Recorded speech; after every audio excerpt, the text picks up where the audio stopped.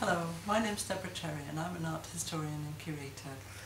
Hello, my name is Ajamu. I'm a fine art photographer, LGBTQ activist and archive curator. We're here today to tell you about this amazing project that we've been working on for the past couple of years. We've been researching the artist, poet and curator Maud Sulter, born in 1960s, died in 2008, of Scottish and Ghanaian heritage. And so far we've been working on it for 2 years. We've done lots and lots of research, we've created events around her, and we're just about now ready to launch an exhibition of her work at Street Level Photo Works in Glasgow at the end of April this year. Part of the exhibition is a catalogue that will bring together some of Maud's work.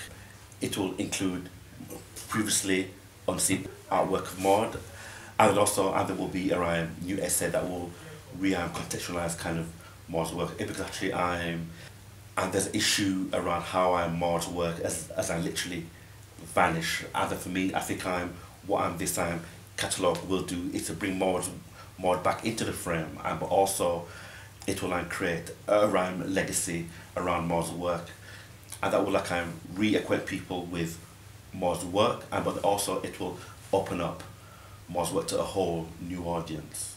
Yeah, I think you're absolutely right about that, because when we've been doing our research, we've been talking so much about how Maud's work on and with histories of black women who seem to have disappeared, almost vanished beyond the frame. I totally agree. And she's brought those women like Jeanne Duval right back into the heart of artistic practice. Yeah.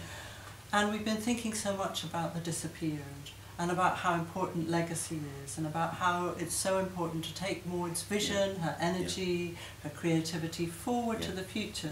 That's why we're asking people to join us on this journey, not just in terms of the catalogue, but to keep Maud's work out there and alive as well. Yeah, and so many people will be able to come to the exhibition and look at it, but many other people will be able to enjoy our publication, to see Maud's work beyond the exhibition, see all that collection of things that we've managed to bring together. So we hope that you will join us on that journey. We hope that you'll share that with us. We're just in the very, very last stages now of raising the last bit of money that we need to bring this project to fruition. So join in with us, share it. And please support this fantastic, great project. Yeah, anything you can give. Thank you very much. Yeah.